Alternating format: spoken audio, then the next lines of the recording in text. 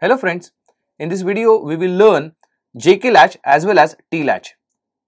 T stands for toggle latch. Let us begin.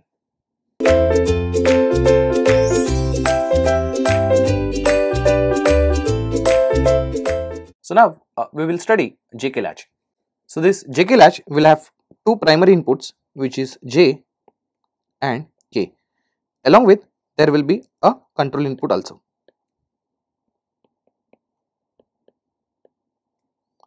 Output will be Qn and Qn bar. Now we will see what is the effect of J and K on this latch and how it reflects into output. So I'll have control input J, K, Qn and Qn bar, and accordingly we are going to comment on this. So when control equal to 0, of course J and K becomes immaterial and outputs remains no change, that is Qn remains Qn and Qn bar remains Qn bar. So in comment I can write it is no change condition. If you see internal diagram of JK latch, then you will see almost 90% time it is SR latch only. Therefore it behaves 90% as if it is SR latch only. So what I'll do, just for the reference I'll write S and R on the top of JK. So this is for only reference I am writing, otherwise it is JK latch only. Let us see the next condition. When control input equal to 1, J and K are 0, 0.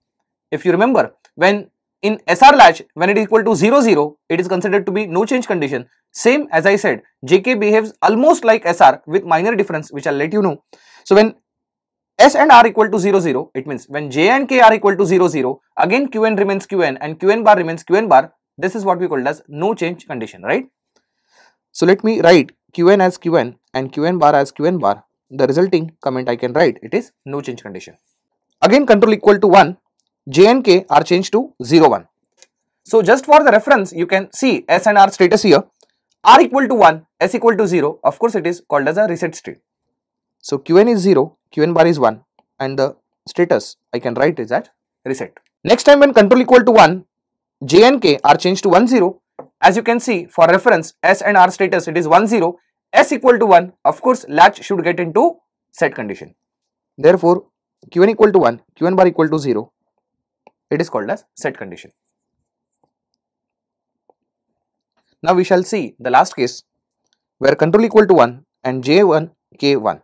Here we shouldn't take as a reference as SR. Because if I take again a reference of SR, then there would be absolutely no difference between SR and JK, right?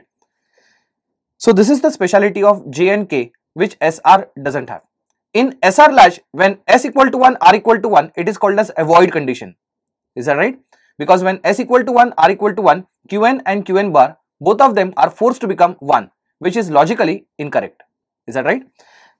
What happens in JK, which really differs JK than SR, is that Qn becomes Qn bar and Qn bar becomes Qn. See, it is quite weird, but let us study this. Qn becomes Qn bar and Qn bar becomes Qn. This is called as a toggle condition. So this condition is called as a toggle condition. Let us understand what is meant by toggle condition, because this is the only difference between SR and JK. When J equal to 1, K equal to 1 and of course control equal to 1, then only J and K status will make some sense. In that case, let us assume the previous output of Qn and Qn bar were 0, 1. This is the previous status, and present input of J and K are equal to 1, 1. Then outputs are going to change. Mean this 0 will become 1 and 1 will become 0. This is what we call as toggling. Suppose if I keep J equal to 1, K equal to 1 and again control equal to 1, then this again 1 becomes 0 and this 0 becomes 1. So in a way, as you can see, you will get this 0, 1, 0, 1 continuously, and here you will get 1, 0, 1, 0 continuously. So basically, the application of this J equal to 1 and K equal to 1 is to generate a square wave or continuous square wave on Qn and Qn bar. This we will study in detail later on. But understanding the application of J equal to 1 and K equal to 1 is equally important here. So this is the working of JK latch. I am sure you are now comfortable with JK latch. Here I have not drawn the internal circuit of JK latch because we are going to study its internal diagram later on in next few topics. Thank you. Once you understand JK, then it is very easy to T-Latch because T-Latch is derived from JK Latch only. We'll see how. So if you remember, J and K were inputs and along with of course control input also. So I'll name that control input as C here.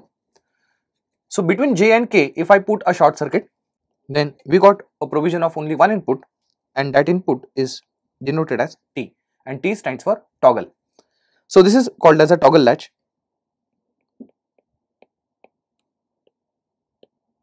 And now we will see what is the working of this. So first we will have the status of control, then we will say what is the status of T, then we will see what is the status of Qn, and depending on that we shall add a comment to this. So when control equal to 0, of course T is don't care, and as usual Qn will remain Qn, and therefore this condition is called as no change condition, right? When control equal to 0 and T equal to 0, when control equal to 1 and T equal to 0, since control input equal to 1, now inputs are actually enabled. When T equal to 0, it makes J equal to 0 as well as K equal to 0. You can see the diagram, J and K are shorted and it has made a common input called as T. So whatever that you apply on T goes to J also and K also. So making T equal to 0 causes J equal to 0 and K equal to 0. When J equal to 0 and K equal to 0, again it is called as no change condition. Therefore, again Qn will remain Qn, and of course Qn bar will remain Qn bar. This is called as no change condition. When control input equal to 1 and when T also equal to 1, which causes J to become 1 and K also to become 1. When J equal to 1, K equal to 1, as we have seen in the previous slide, it is nothing but a toggle condition where Qn changed to Qn bar and Qn bar is changed to Qn. So Qn is changed to Qn bar, and this is what we call as a toggle condition. So it is very easy to remember this T-Latch. When T-Latch equal to 0, output is no change, and when T equal to 1, output is changed. Output is changed as in 0 becomes 1 and 1 becomes 0. This is what we call as toggle condition. So the toggle mode of T-Latch is enabled only when T equal to 1, otherwise output remains no change. So I'm sure you must have understood JK Latch also and T-Latch also. T-Latch is nothing but derived from JK only. Just short J and K, make a common input and name that input as T. Thank you.